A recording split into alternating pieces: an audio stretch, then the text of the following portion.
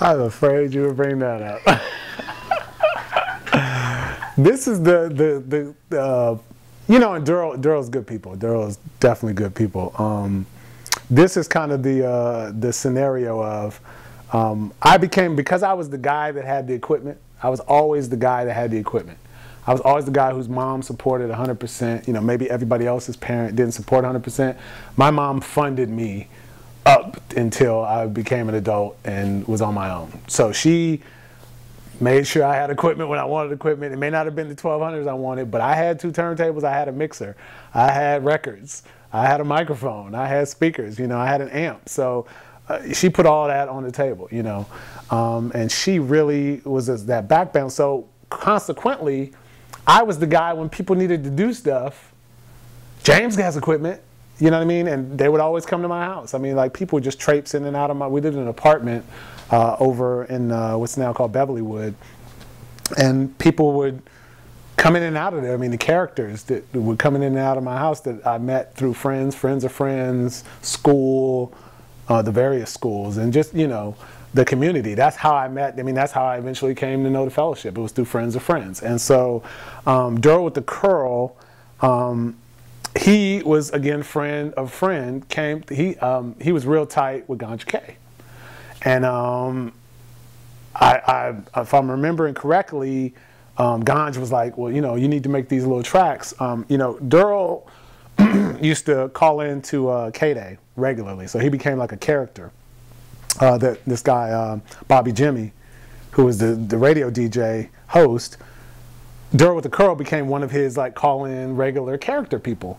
And so because he was all about, I have this Jerry curl and I'm a ride Jerry curl till the wheels fall off. That was him, you know what I mean? Like, literally, he put it on the back. He bought this big 65, I don't know if it was a Chevelle or and it was an Impala, 65 Impala, 4-door, gorgeous car. He had it painted nice. He took it down to Tijuana, got the interior done nice. He had like big 2 15-inch woofers in the back seat, big loud stereo. He put Durrell with the Curl in the back window and like, you know, low rider type writing. You know what I mean? Like Durrell with the Curl. He announced to the world, I am Durrell with the Curl. Every Sunday we drive down Crenshaw, blasting his stereo. The world knew he was Durrell with the Curl.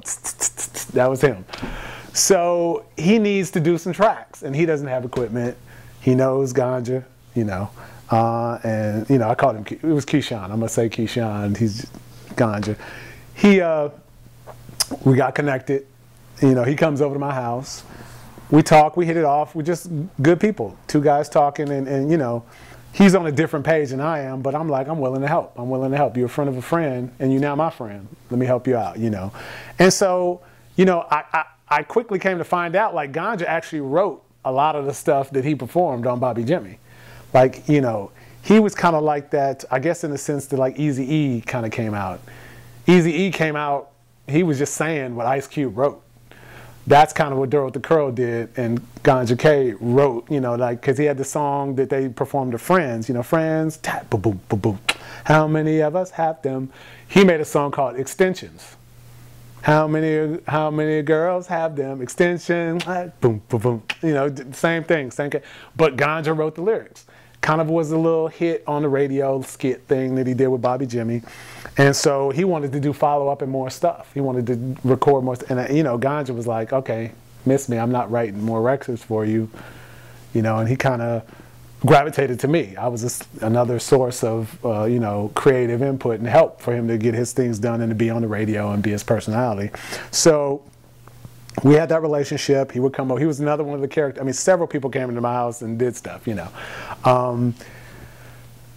What happened was that there was an opportunity for Durrell to get a record deal. And it was through Jam Crew Records, which was owned by the owners of World on Wheels, the skating rink. So it was a brother-sister team that owned World on Wheels skating rink, and they were offering a record deal to Durrell with the Curl he obviously had to have a record to record, you know. So they had a little studio. And, you know, it was one of those things where he comes over my house and he's like, I need to make this record. And I'm thinking in the back of my head, he's got a record idea and I just need to put it down. What ends up evolving is I end up writing his lyrics. I end up making the beat. You know what I mean? I'm like, I basically wrote it, you know, like I made it, you know what I mean? He had ideas and he knew what he wanted to do, I believe, because we did Casey and the Sunshine Band. That's the way I like it. That's the way I like it. You know, so he wanted that Casey and the Sunshine beats and so forth. So I found the records. And, you know, I don't believe at the time, matter of fact, I know I didn't have a sampler at that time. So we did it on my 4-track. We made a demo of it, just kind of like, I'd often do this. I would do like a manual sampling. I would put the beat down, like I had a drum machine. So I put a drum machine track down just for the track, just so I had the tempo solid all the way through 4 minutes or so. Then I would play 2 bars like dun, dun, dun, dun, dun, dun, then stop, right? Then wait 2 bars, then dun, dun, you know, I would do that for like 4 minutes, then come back on another track and fill in those gaps where I paused while I was bringing, you know. So I basically was manual sampling without a sampling machine. So we literally recorded, we went to a studio and did that. We had no sampler. We were in a studio and I literally did a pause. We recorded it like a pause mixtape. You know, it was just the bizarrest scenario because, you know, little did I know I could have just called, you know, studio instrument rentals and rented a SP12 for probably like $20. Learned how to program it in 15 minutes and made the beat. But no, we did it as a pause mix. So literally that record, it's on vinyl, was done, you know, letting it go, pause it, letting it go, pause, you know, doing it 2 bars at a time. I mean, it took hours in the dang studio. Anytime he messed up, oh, we got to go punch in. It was crazy. So we did that record, you know what I mean? So I was like, okay, I'm done. We did your record. You're good to go. And then he's like, well, you know, James, there's going to be a tour. I'm going to need a DJ. And I was like, well, I'm in school. But, you know, he's a convincing guy, you know. And so I was like, okay, I'll DJ for you, whatever. You know, and then it's one of those things where he's like, okay, well, you're going to be my DJ, James. You got to, like, be my DJ. So you got to change your name to DJ Curl Activator. You know?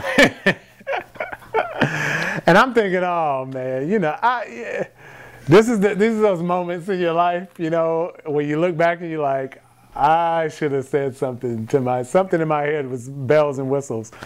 But, you know, I agreed. He did his record.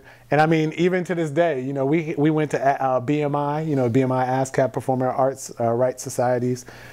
My name is in there, James Sumbi, you know, professionally known as Durl with the Curl, professionally known as J Sumbi, but DJ Curl Activator is in there. You know what I mean? And because we signed contracts, you know, I signed as his DJ. We had a record deal. It was, you know, it only turned it to be 1 single, and you know, I have a copy of it in storage somewhere. But you know, my mom, you know, she wanted like 10 copies of the record. She's probably as many records as we sold. Probably sold 20 records the whole time. My mom got 10 of them. So yeah, that was a scenario that happened.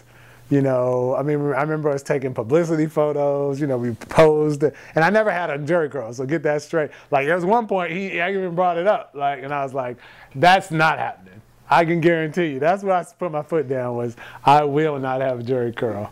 I guarantee you that. So that wasn't happening.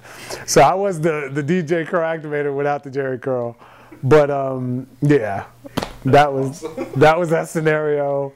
And, you know, it was one of those, like, it's like me doing that, I can see how, you know, certain kids and certain guys end up in, like, McDonald's commercials doing goofy stuff. It's like you just want to have an opportunity to perform this music. And, you know, these, you know, the people up top are people who have a mindset who want to get it done. Kids are starving to perform. You want to be somewhere. You want to do something. You know what I mean? So that was one pit stop along the way, you know. From Durl with the Curl, it's funny, like there were even connections there. Like he had people that were interested in management. So we were running into what I would consider smaller time management people. There were some, I don't even know where these guys were from. I mean, I don't even want to misstate, but there was these guys who were doing a video. They shot if you remember back in that time, there were these little like, you know, MTV was big, obviously, and you had like the Yo MTV Raps kind of show, right? And then you had like Pump It Up. It was like on channel 9 or 11 locally in LA.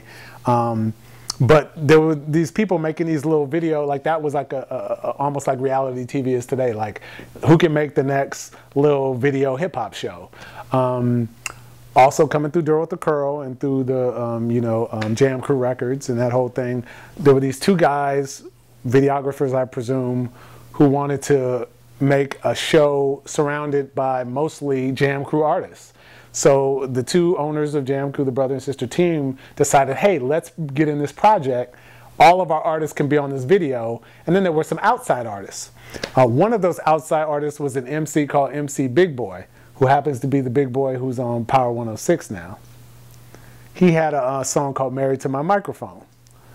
Hilarious. I mean, like, I see him now and I'm like, wow, he's a major like LA figure and he's on the radio scene, you know. But he was an MC too, this MC Big Boy. But Duro ate that up. And so Duro's personality, he got to the point where when they were about to shoot this project, they needed somebody to MC host it. And Duro had the personality. So he was the natural choice. So it ended up Duro and DJ Crow-Activator, yours truly, are hosting this rap video show. And I don't know, it's somewhere in somebody's archive, there is a video. And we are introducing, I mean, literally we did it like an MTV. You know, we're driving around LA. God help me, we were driving around in a pink convertible Cadillac with a zebra skin interior. And like, we drive around LA, we go from spot to spot. We went to like La Brea Tar Pits and shot a little skit. We went to all these little landmark places to introduce a video. You know, we went to Leimert Park. You know, we're like, yo, man, what's going on, son? Well, here's the next video, blah, blah, blah, you know.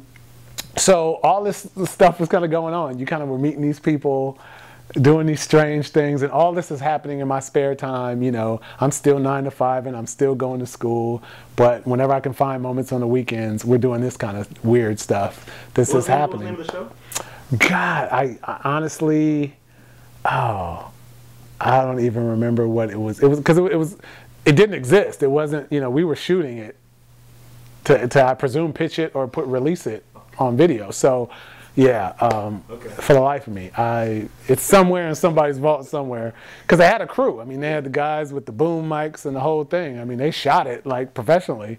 But yeah, for the life of me, if you ask Duro with the Curl, if you find him, you know, I know he owns some car washes and stuff. He could probably remember that because he was big in it, you know. But I'm there, DJ Crow-Activator, you know, standing there in every shot.